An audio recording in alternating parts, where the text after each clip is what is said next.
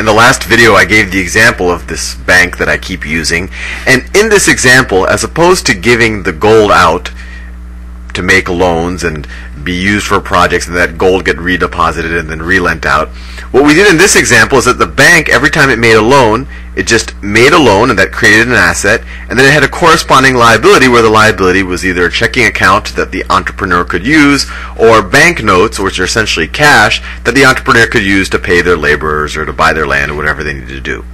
So an obvious question was, how much could a bank do it? When does this stop? Can a bank just keep increasing the left and right hand sides of the balance sheets?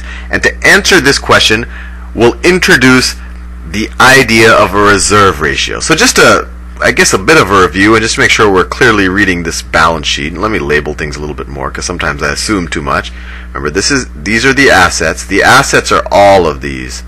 Let me make a bold line here. All of this is the assets of this bank, including its building, so that's vault down there. And then the liabilities, I'll do that in this, maybe I'll do it in red. I don't like this red color, it's a little bright, but these are the liabilities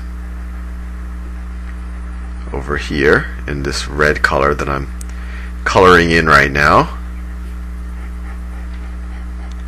And the equity, whoever owns the bank, whether it's stockholders or maybe it's owned by an individual, maybe it's owned by me, is what's left over. This is the equity. I'll do it in a nice neutral color. This is the equity.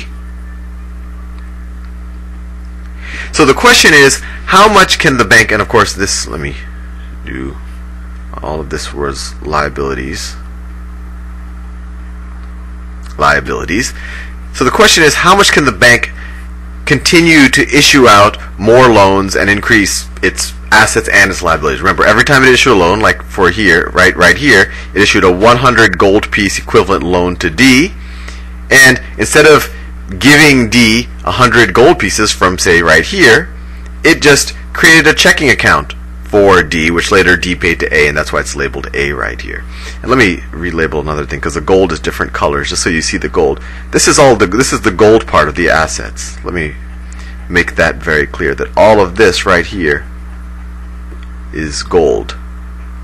Maybe I'll color it in a little bit. That's all gold, and there's 500 gold pieces. 500 gold pieces.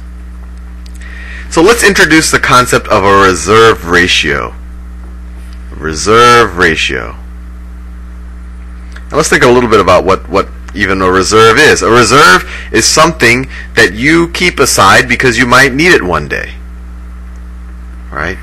And in this situation, all of these liabilities, whether they're these bank notes outstanding in this example, or whether they're these checking accounts, these demand accounts, these are all liabilities that someone can come back to the bank on any given day and say, hey, I want my gold now. For whatever reason, maybe I'm leaving town, maybe I don't trust the bank anymore, for whatever reason, maybe they just want to make some jewelry.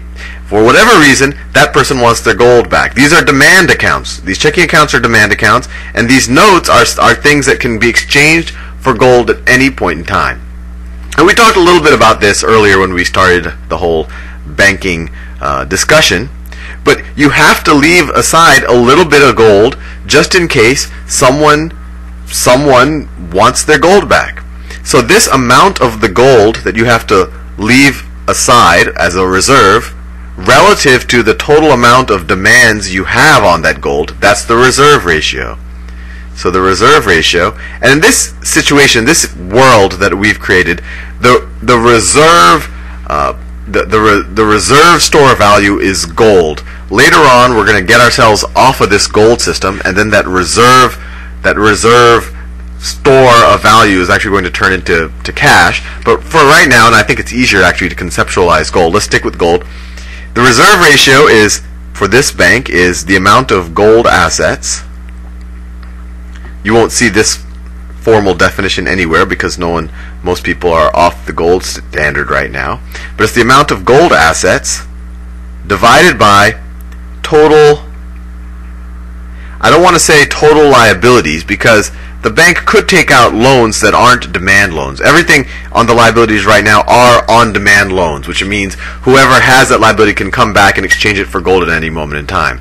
But the bank could have taken just a regular loan, and a regular loan might not be on demand. A regular loan might be a loan that the bank doesn't have to pay back for 10 years, and in which case there's no reason why the bank would have to set aside some gold to pay that back. So let's make our definition not total liabilities, but total demand liabilities. Total demand liabilities. Liabilities. Whoops, liabilities. So what would be total demand liabilities? That would be total banknotes in this case, and banknotes are also something we'll later leave a world where every bank is issuing banknotes. But I just wanted to give you that kind of historical context, how banknotes even started up. Total banknotes and demand accounts, demand or checking accounts, demand checking accounts. So let's see what it is for this bank that we have here. So our total gold assets are 500, and what's our total demand accounts? Let's see, it's 100 plus 100 plus 100 plus 100. Let's see, 1, 2, 3, 400, 600, and I think this was another 100 here, 700. So it equals, see, the total demand liabilities I just figured out was 700, and the gold assets in this bank are 500. 500. So right now the reserve ratio of this bank is pretty high, 5/7. So I don't know what 5/7 is. 5/7 is, I don't know, 7 goes into 5 how many times? 60, I'm doing my mental math right, it's about 62%. 7 goes into 50, no, 7 goes into 57 times, 7 times, so it's like 71%. Right, 7 times 7 is 49, right? 71%, so that's its reserve ratio. And what keeps banks from just keep issuing more assets and debts to expand its balance sheet is a reserve ratio requirement. So right now in the United States, although we're not on the gold standard, but you could imagine in this world, our bank regulators might say that your reserve ratio on demand accounts, so the amount of gold you have to set aside for checking accounts, so reserve requirement we'll call it, let me change colors just to ease the monotony, reserve requirement, they might say the reserve requirement is equal to, let's say they want to be safe, let's say they want to make it 20%. In the US right now it's 10%, although the reserve commodity isn't gold anymore. But let's say your reserve requirement is 20%.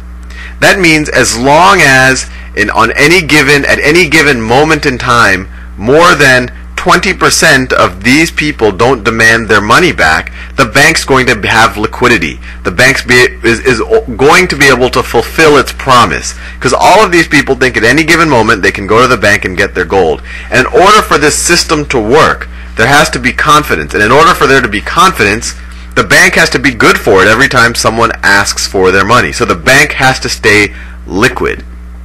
So essentially this reserve ratio is what the regulators think that a bank needs to maintain in order to be liquid. Our bank as it is right now, it has a reserve ratio of 71%. So as long as no more than 71% of these people, some of these loans, these might be out for a year or two. So as long as in that year or two that these loans are out, as long as no more than 71% of these people don't come asking for their gold, we should be okay. If all of a sudden, for whatever weird reason, I don't know, 80% of these people who have demand deposits or banknotes come and want to switch their money for gold, this bank is going to run out of gold, and that's a bank run. And there's a couple of reasons why that's really bad. One is, all of a sudden these demand deposit accounts all of a sudden don't seem to be that great because you're not really getting your gold on demand because more people are asking for gold than there is gold. And then the other problem is all of a sudden everyone will lose confidence in the system, and everyone's going to think, boy, these banks that have these nice vault-looking buildings, maybe they're not as safe as I thought, so everyone is going to start pulling their money out. And that's called a bank run. So in this example, if I assume that this loan is really worth 300 gold pieces and it's really going to be paid back, and this loan right here is really worth 100 gold pieces and it really will be paid back, this bank is solvent. It has more assets than it does liabilities. So if it has enough time, it will be able to pay back all of its liabilities. But if all of these people all of a sudden come in and want not just 500 gold pieces, if they want 600 gold pieces, right? They're owed actually 700. So if they want 600 gold pieces, all of a sudden everyone is going to lose confidence in the system. These people probably, if they're not able to get that, they're probably going to want all their money back. So then all of these liabilities are going to come due. And then maybe the bank is going to have to try to sell these assets, these loans to someone else, or maybe try to collect from someone. But as you can imagine, it's a whole, it's a big mess, and the whole system which is dependent on confidence will just start to crumble. But anyway, the initial question is, what is the limit to how much you can expand the asset and the liability side of the balance sheet just by creating these loans and these deposit accounts? And that limit is driven by the reserve ratio, whatever the regulators set. Anyway, I'll see you in the next video.